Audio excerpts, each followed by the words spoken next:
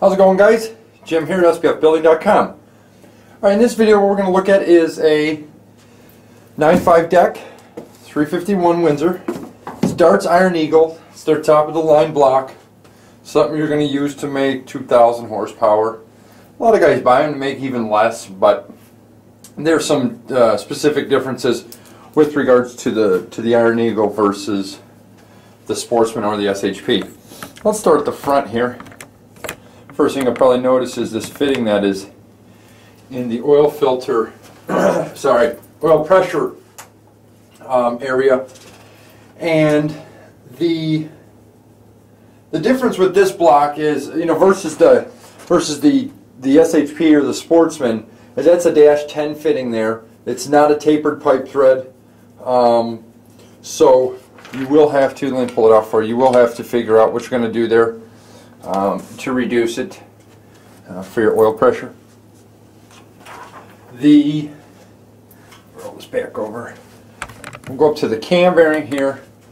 The cam bearing is the same as your SHP and your Sportsman.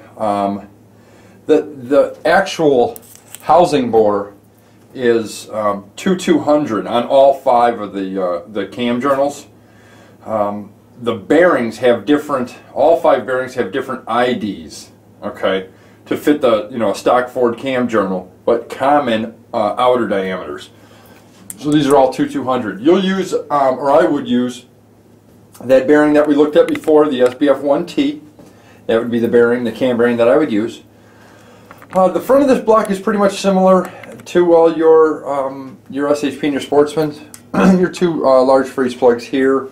Timing chain cover area is the same. Nothing has really changed there. Threaded oil galley plugs, all 3 of them. Nothing's really changed there. What we'll do is we'll look at some other big differences. Excuse me. And the first one is in the lifter valley here. You'll notice a few.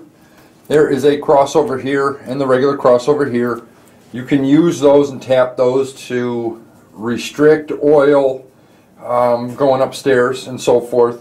But the biggest thing you'll notice is that it does have this raised portion that's not drilled and tapped for a spider, for the spider tray for a dog bone setup. But what you're going to notice is, let me roll this over pretty far here, is that a regular dog bone is not going to fit in here anyways. This block is from Dart as machined, but I don't know, somebody went in here and I don't know what they were doing, and it wasn't from Dart.